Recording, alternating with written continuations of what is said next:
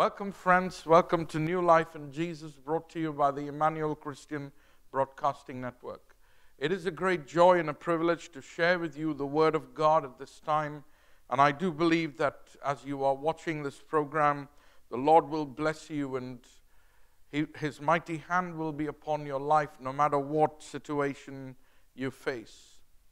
Today I'd like to share with you about someone who asked God's mighty hand to be upon his life.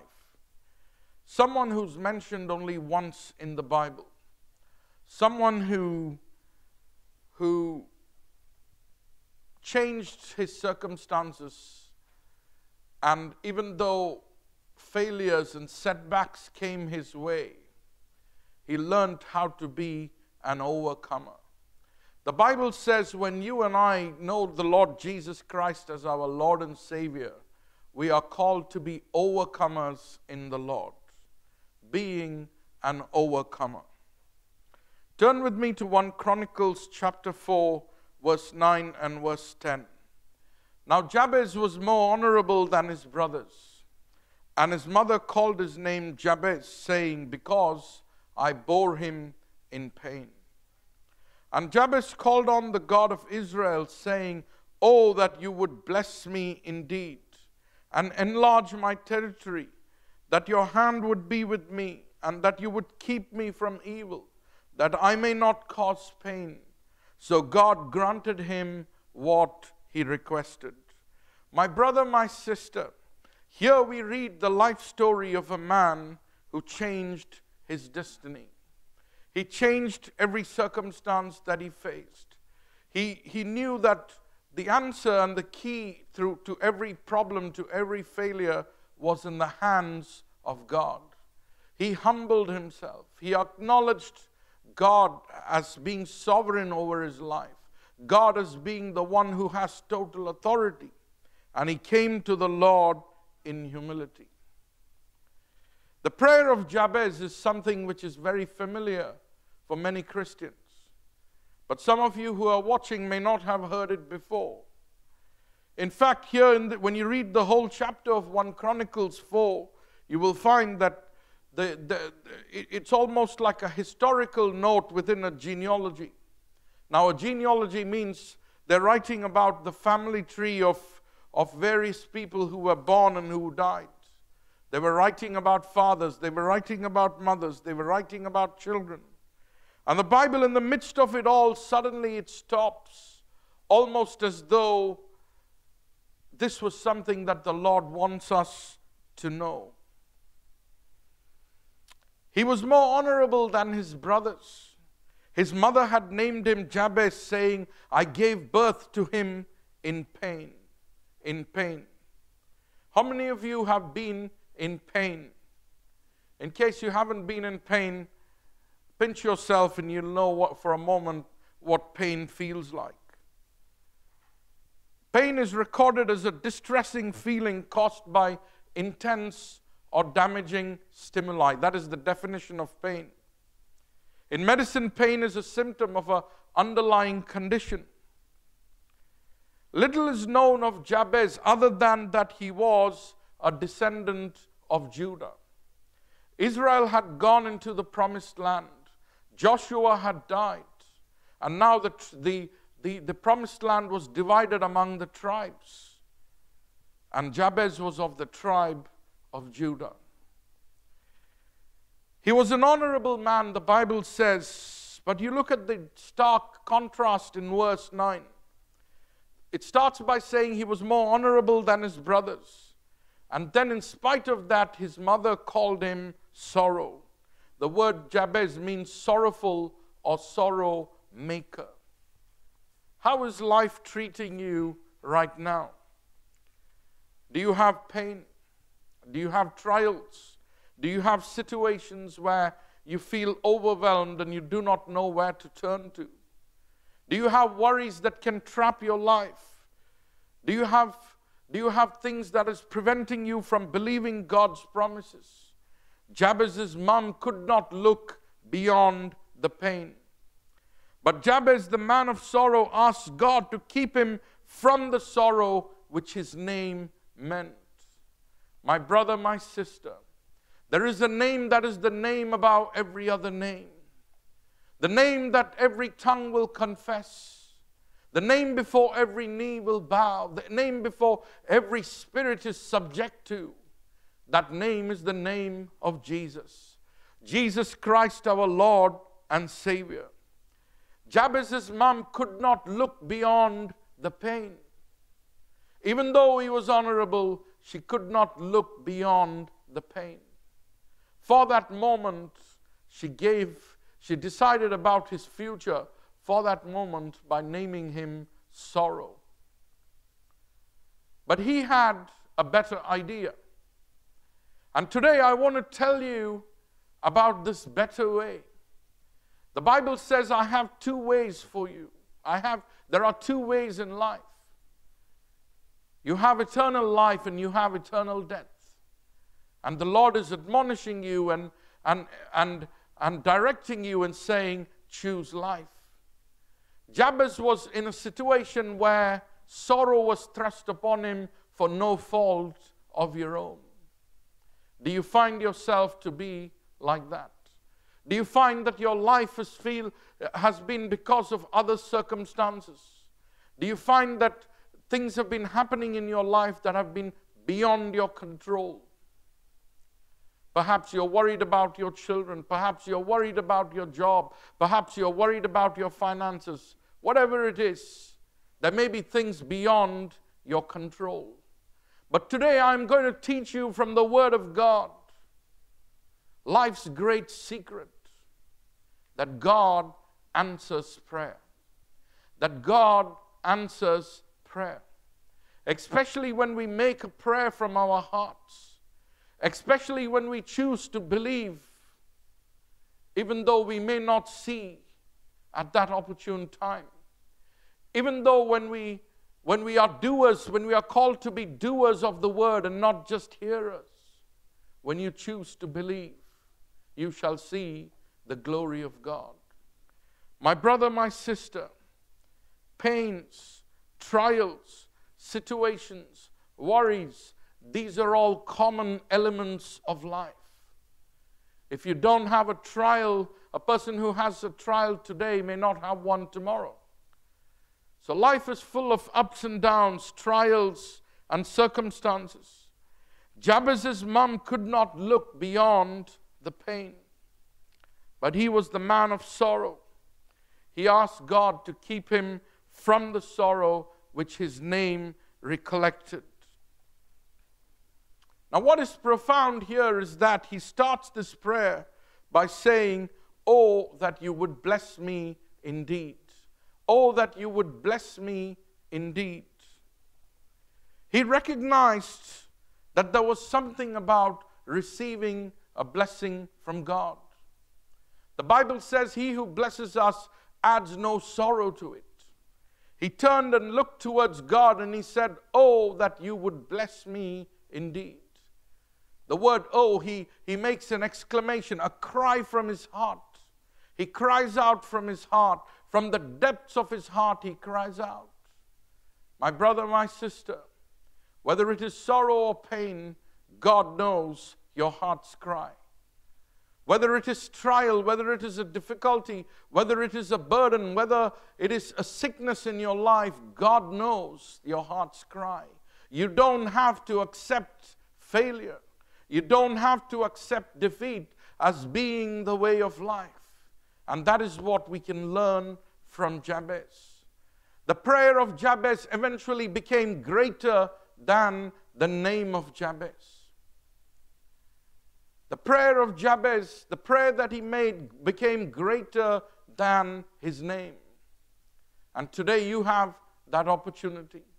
You who are watching have that opportunity to take the prayer, to make the prayer of your heart. Call on the Lord Jesus, trusting in Him, putting your faith in Him. For the Bible says, without faith, it is impossible to please God. Would you choose to believe? Would you choose to have a foolish faith in God? It may seem foolish to the world, but not to God, my brother, my sister. He acknowledged that God is the source of blessing.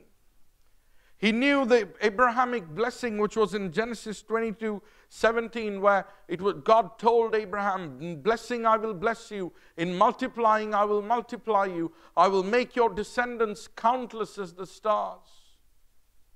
My brother, my sister, right in the middle of the genealogy in 1 Chronicles, the author takes a break to tell us about a man whose name meant pain.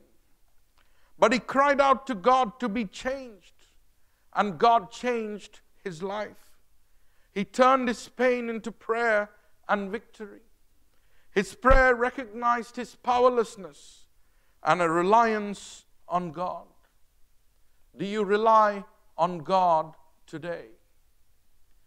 For everything, the Bible says, God stretches out his hand, and out of his righteous right hand comes forth every good thing. Everything that you have in this world, every blessing that you have, everything that has been provided for you comes from Jehovah Jireh, our provider God. My brother, my sister, Jabez's prayer recognized his powerlessness. Many times that is the problem in our lives, in our struggles. We go running from one place to another when we are powerless. And Jabez was powerless, but he recognized his powerlessness. He set it before God. He told God, Lord, I am powerless.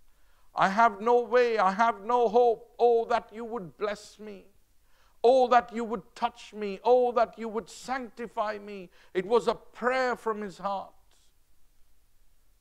Would you make that your prayer today? Who was Jabez? He was just an ordinary person like you or me, perhaps. There is no mention about him anywhere else in the scriptures. It does appear that he was the tribe of Judah. You look at his attitude, he was honorable. Your attitude will determine your altitude. Your attitude towards God will determine how high you go over the problem, my brother, my sister. He was honorable than his brothers, we are told. But it may have to do with the nature of his prayer. There are two characteristics needed for someone to be honorable in prayer. One of them is being earnest, which means intense, zealous, sincere before God, to be determined. We are told in James 5:16, the effective, fervent prayer of a righteous man avails much. The second of these characteristics is humility. Therefore, humble yourself under the mighty hand of God, that he may exalt you in due time, casting all your care upon him, for he cares for you. 1 Peter 5:6 and 7. The earnest, fervent prayer, what is that about?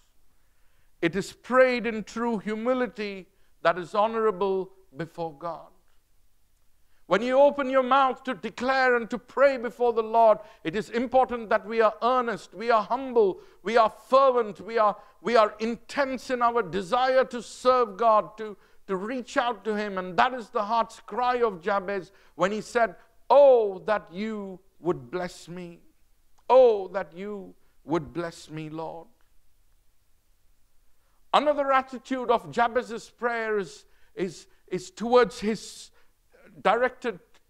he directed his prayer to God.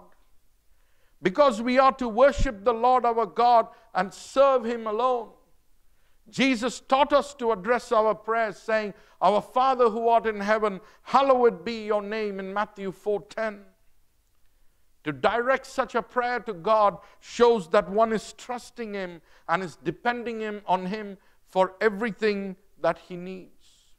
My brother, my sister, Philippians 4:6 says, Be anxious for nothing, but in everything by prayer and supplication, while thanksgiving, let your requests be made known to God. Are you anxious today? Don't be, rejoice, for your Savior, Jesus Christ, will make a way for you. He will make a way where there is no way. He will open doors where there are no doors. He opens the eyes of the blind. He opens the ears of the deaf. He touches the lame and they are healed. Cancers are healed. Diabetes is healed. Anything that has got a name is healed when you trust Jesus Christ, our Lord and Savior. Be anxious for nothing. Second, consider the character of Jabez's petition. He requested a personal blessing. Now, to ask God's blessing is to ask Him to bestow divine favor. There is nothing wrong with requesting God to bless us specifically. The psalmist did. He prayed, "Save your people and bless your inheritance. Shepherd them also and bear them up forever," in Psalm 28:9. Jabez also asked God to enlarge his borders. This seems to relate to material prosperity. But enlarging borders is not just material things. It's not just physical territories. It is also about the spiritual plan of God. To enlarge my territory. To help me, Lord, to go beyond what I can see. I may not have faith for tomorrow, but Lord, help me to have that faith. Enlarge my territory. Going beyond the set standards of my life. Going beyond the boundaries that the enemy has put before me. Enlarge my territory. He recognized that it is the King of Kings who can enlarge territory. It is scriptural. He prayed a scriptural prayer. The Bible says in Matthew 6:33 that when we serve Him faithfully, He will provide for us. Jabez had the right motives. He acknowledged who God is. His heart was invested in the power of God. Enlarge my territory. He wanted to have his reach to all those around him. He saw that he saw the tribes of Judah. He knew that he could go beyond his circumstances. He knew that if he trusts God and God made a way for him, he would break free. The sky would be the limit. Victory, prosperity, healing, deliverance, all that was there and is there in the hands of God today. When we are humble enough to acknowledge Him, when we are humble enough to go before Him, when we are humble enough to fervently pray before God, He will answer our prayer. You see, the important thing that he did was that he used prayer. Prayer is one of the most powerful tools that you and I have as the children of God. There is not a day or a night or a time when prayer is not important. That is why the Bible says, pray without ceasing. There is not a situation you face that you should not pray, my brother, my sister. When you pray, you must lift up others' concerns for those who you know need prayer. When you pray, you must pray with a penitent heart like Jabez prayed. Fervently, intensely, passionately. For it is not just prayer with our lips, but it is the matters of our heart. You cannot pray for others believing and knowing that God will bless them and not have the same faith that God will bless you. Oh, that you would bless me indeed. Oh, that you would enlarge my territory. Let your hand be with me. The hand of God. The hand of God, when the hand of God is upon us. My brother, my sister, when the hand of God was upon Job, the enemy could do nothing to him. The hand of God. Whose hand do you have on your life today? Whose hand do you have? Whose hand do you trust upon?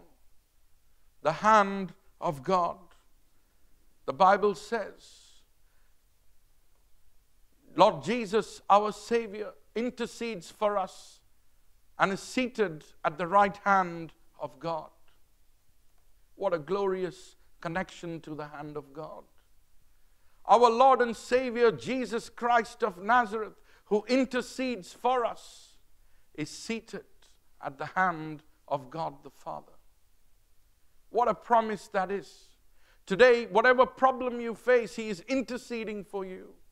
Whenever the enemy, the accuser of our brethren, the demonic powers of this world, when they accuse you of your sins and say punishment, guilty, the blood of Jesus cries out, mercy, mercy, mercy.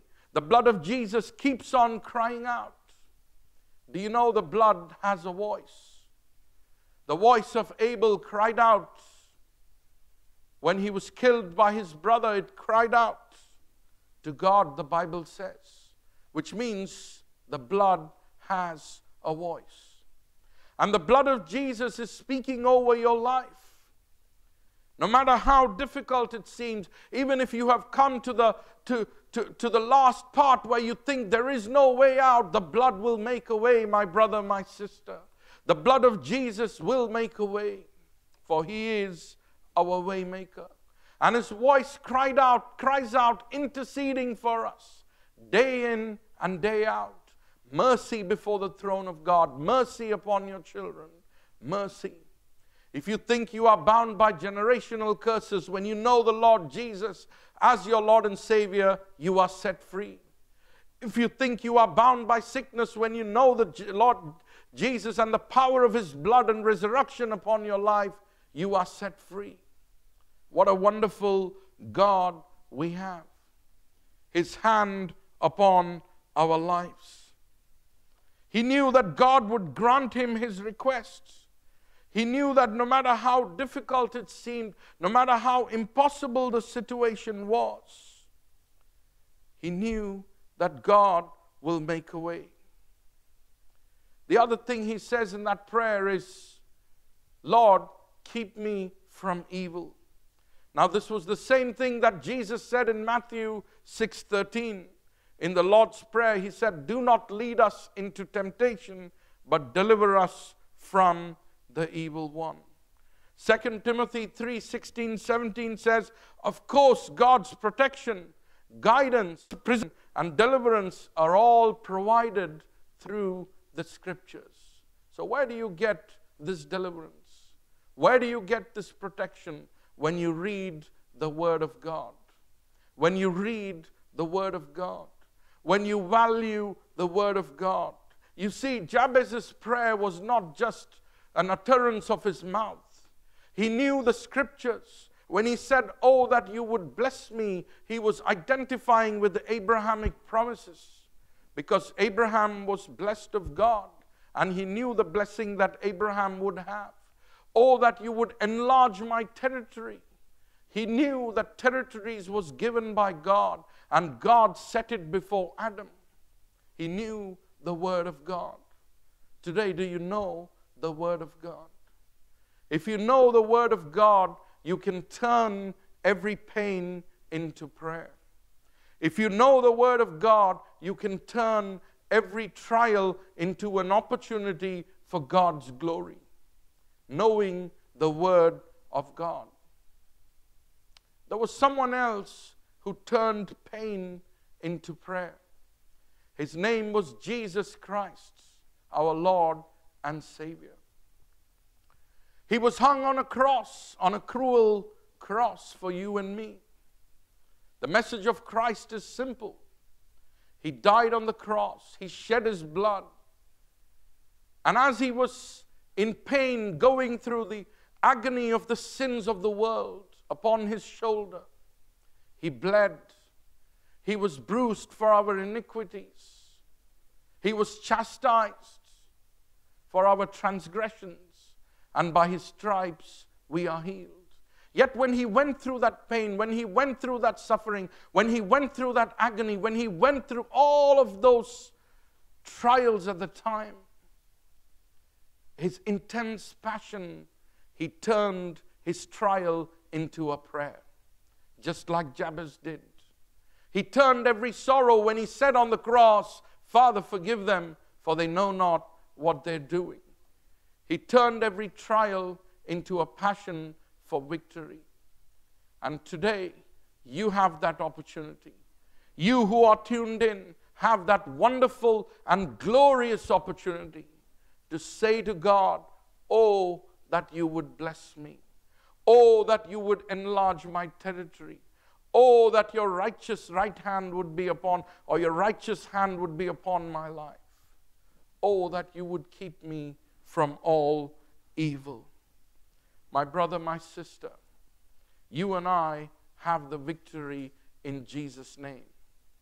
And when we trust Him, it is so profound.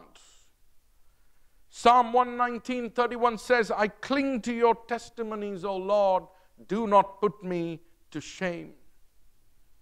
Now, when he prayed this prayer, finally, consider the response of God. The Lord has said, the Lord who has promised us, ask and it will be given to you. Seek and you will find. Knock and it will be opened for you. For everyone who asks receives, and he who seeks finds, and to him who knocks it will be opened. God has said that He will hear and respond to the prayers of His people. The Bible says that the Lord answered his prayer and granted him what he requested. His prayer was answered. Today, God is going to give you a breakthrough likewise. If you will agree with me and believe, I'm just a mere man. I have no idea what you're going through. But I know the good news of the gospel of Jesus Christ, and I'm sharing it with you. My brother, my sister, He will turn your sorrow into joy. So just like Jabez, let us make it our heart's cry to turn every trial into a prayer before God. Because when we pray in faith, we will have the victory. There may be some of you watching who do not know the Lord as your personal Savior. Now is your time. This is the day of salvation. If you will agree with me and surrender your life, you will have great victory as we pray. Lord, we thank you this day. We thank you for watching over our lives. We thank you for blessing us. We thank you for granting us your peace. We thank you for granting us your grace, Lord. But this day we pray for those who are sick, those who are suffering, those who are sorrowful, just like the prayer of Jabez, help us to turn it around. And we thank you that in every infirmity, Lord, we have the victory. We thank you that as we surrender our lives to you and you become Lord of our lives, we make that exchange where we know our sins have been forgiven and we are set free. In Jesus' name, amen. My brother, my sister, if you have been saved through this message, if you have turned to the Lord, write to us on the email address on your screen. You can even ring us if you like. Till we meet again next time on New Life in Jesus, we rejoice with you in the knowledge of the suffering of our Lord and Savior Jesus Christ. God bless you and keep you.